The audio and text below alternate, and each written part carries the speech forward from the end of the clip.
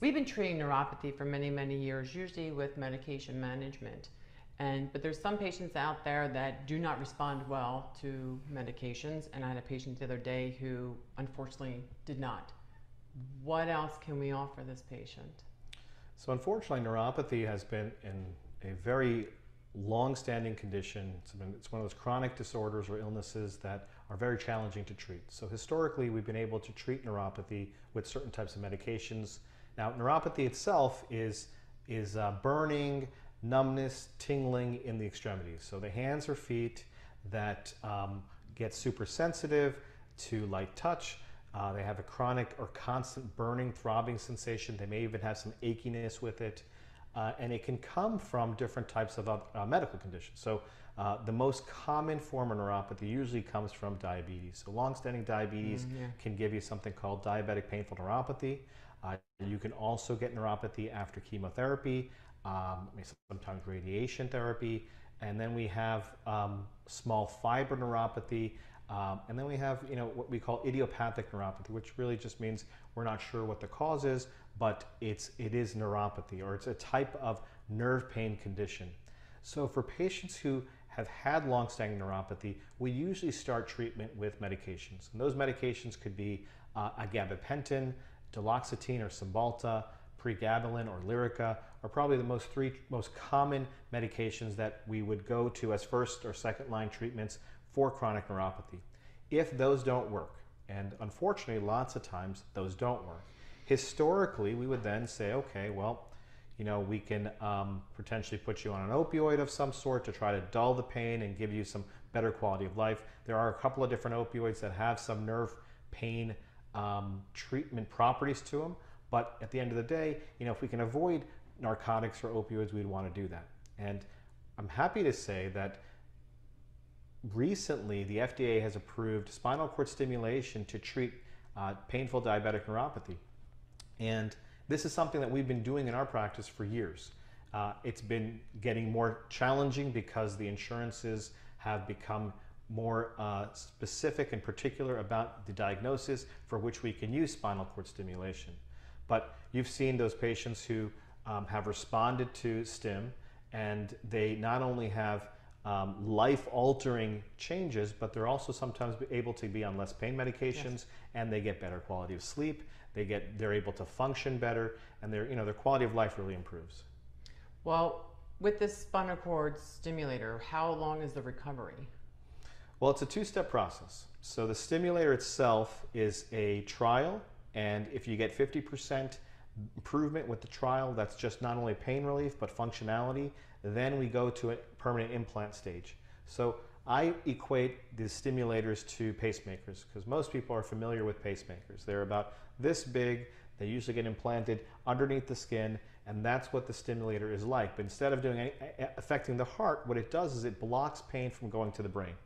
So the FDA has approved spinal cord stimulation for treatment of diabetic neuropathy pain, and we would start with a trial. And the trial itself is done through a needle or two, and we place electrodes with electrical contacts on them through the needle into the epidural space, and that procedure takes maybe 15 or 20 minutes to do.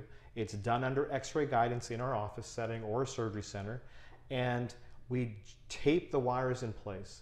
And that we leave in place for about 3 to 5 days, sometimes even a week, and we see how much relief people get. So there's no incisions involved, there's no sutures involved, it's just a lot of tape that secures the wires in place. It is using a needle that we've used for other types of injections or spine-related procedures that we've done on most of our patients who've had different types of injections in the past. So most people are familiar with that part of it. It is a fairly quick procedure, and the nice thing about it is the patient then gets to test drive this treatment to see if it can help. And after 3, 5, or 7 days, they come back into the office, we take the tape off, we slide the wires out, and then we ask them how much better they felt. So if I think I'm a good candidate for this, can you take me through the process from how do I get diagnosed to how do I get a recommendation to have this, and then what it takes to move forward with this? Sure. So the first part would be to come in and be seen by a physician or a provider, whether that's in our practice or your primary care doctor's office or your neurologist's office or your endocrinologist. We're really looking for someone to evaluate and make that decision on whether or not this is the condition that is the problem. So if you have a diagnosis of neuropathy, well then right off the bat, this is an option for you. However, if what I'm describing sounds like these are the symptoms that you may be having, then it's probably best for you to see a provider to get evaluated and to get an assessment to see if neuropathy is in the differential of what you could potentially have. An EMG nerve conduction study test is a test, a needle test that can help us identify if you have the diagnosis, but it's not always necessary to make that diagnosis. So it means that we don't necessarily have to have an EMG or nerve conduction test to be diagnosed with neuropathy. We can make that diagnosis by basing, through clinical, an overview, we can make that diagnosis for neuropathy based on your history and what you're describing and how it feels. So once you get the diagnosis, then you come in, you talk to us, then we can start the authorization process if you've exhausted the conservative treatments, which would be the medications. So if the medications haven't helped, then the next step is to get an authorization, which we'd have to submit the paperwork to the insurance. That could take anywhere from a week to a month to get approval. Then we get you scheduled, which can get scheduling pretty quickly. The trial itself is about 20 minutes long. The procedure itself is 20 minutes long. And then we bring you back in about 3, 5, or 7 days later to have the wires removed. If you respond to the trial, then we send you to a surgeon to get evaluated for the permanent implant. And that permanent implant surgical procedure is an outpatient procedure. You go home the same day. It usually takes a surgeon about 45 minutes to an hour to implant the device. And they'll see you back 2 weeks later for a post-operative visit, and then you'll continue to see us, and we will help manage the device. which may need some reprogramming, which doesn't hurt. It's all done through Bluetooth technology, and the reprogramming itself is painless and can help keep the devices updated. Well, I would say we've been doing pain management for a long time, and I think that we've seen a lot of patients who have benefited very well by this. On a personal level, you know that I've had a couple family members and friends that have gone through this and have successfully had a stimulator, implanted and still doing well. So I think that one of the key components is having the patients really, really understand that this is not just a one and done. This treatment in addition to is not so much in lieu of. So therefore, it's not like you're going to be done and then we're going to just turn our back on you. You're still going to be our patient. They still see us on a regular basis. And in fact, you saw one just the other day. And how many times did she tell you that her quality of life is just, she's 70 years old and can get on the floor with her grandbaby, can get up. Yep. That's profound.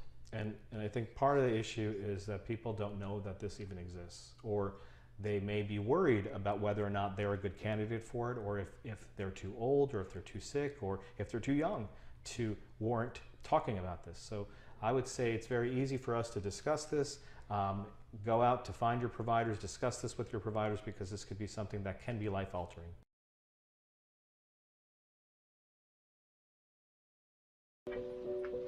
So in 2015, I started having pain in my low back, and the pain will go down my legs. And then it turned into numbness and tingling in my lower legs and feet. And we came to realize that part of the issue was diabetic peripheral neuropathy. My name is Farrah Stewart Tarver, and I live in Spring, Texas, a suburb of Houston, with my husband, kids, and I am a nurse by trade, a pediatric nurse. So the pain got to be where I would say it was a 10 of 10. I stopped working at several points. I was home in bed most of the time, sitting on a heating pad, pretty much feeling depressed because I felt like I worked so hard for my career, and there were things with my children that I was not able to do. I went to see numerous providers. I've done physical therapy, taken medication. I've had steroid injections, nerve blocks. They really felt like they couldn't figure out what to do to help. Hi, Ms. Stewart. So they said, well, maybe you should see Dr. Patel. She's an interventional neurologist. Maybe if you see her, there's something that she can do to help you. So what I told her is that, Farrah, since you have optimized your oral medications, you've done your physical therapy, you've tried the creams, and you're still in a good amount of chronic pain here, and you're having this painful diabetic peripheral neuropathy, why don't we take the next step for spinal cord stimulation? So we took her to the surgery center. We did a spinal cord stimulator trial. She had a successful trial, which is great because it's like test driving a surgery without committing to the surgery. Do you feel? After the trial, Farrah did elect to undergo that surgery with me. So within a week or two, she was back to doing her normal walking, up and down stairs, groceries, all of those things. I can go on walks. I mean, that in itself is a big deal because I hadn't been able to get up and go to the park and go for a walk. So, I can do that with my daughter now and just do different things with my kids that I had been unable to do for years. We love to travel. We try to travel frequently. I had to stop doing that for a while unless it was absolutely necessary. And now I've been able to go to, I've gone to Vegas twice since I've had the simulator. We went to Hawaii, which was an 8-hour flight. So my outlook improved dramatically on, the future, because now in my head, I'm thinking to myself, well, maybe I won't have to be in a wheelchair in 10 years when I'm in my early 50s. For me to be able to see someone like Farrah, who came to me almost really depressed, not knowing what her future would hold, reach a point of her life where she's so happy, so active, and really hopeful about the future. This is why I do what I do.